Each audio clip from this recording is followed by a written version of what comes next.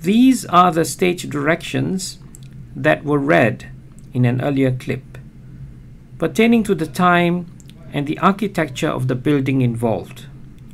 And they give us an image of the building that can be approximately, if not exactly, seen in this picture.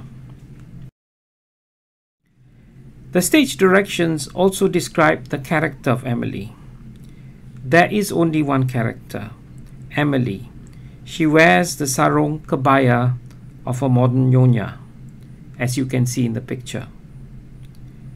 For the other items mentioned in the stage directions, let us take a closer look. In addition to the sarong kebaya, she has a jade bangle, brooches. We can see a few brooches functioning as buttons or button brooches here. Ear studs. We can see the one on her right ear here, and her hair is in a bun.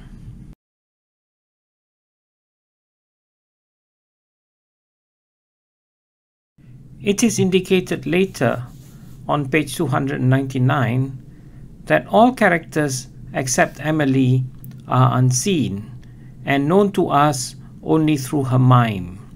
This not only tells us about the character of Emily in relation to the play as a whole, but it also tells us about the narration in the play.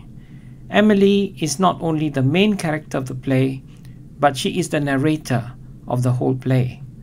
Her voice is the only voice we directly hear throughout the play. I did mention stage directions concerning lighting earlier. That Con gives clear indications on how the stage has to be lit. On page 301, for example, she indicates that the stage lights are dimmed, but that there is a brighter area staged right, with small spots emphasizing the family portraits.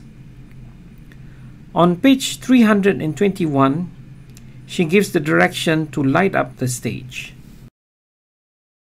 In the earlier clip, I associated Con's instruction on the use of lighting to draw attention to what is happening on stage to modernity. In a sense, this is true of Con's dramaturgy, as she appears to aspire towards fuller control of what is happening on stage. I have also noted that Quo, by appearing to follow a more ancient dramatic tradition, does paradoxically appear to be postmodern in his attempt to relinquish control over what will be happening on stage during production.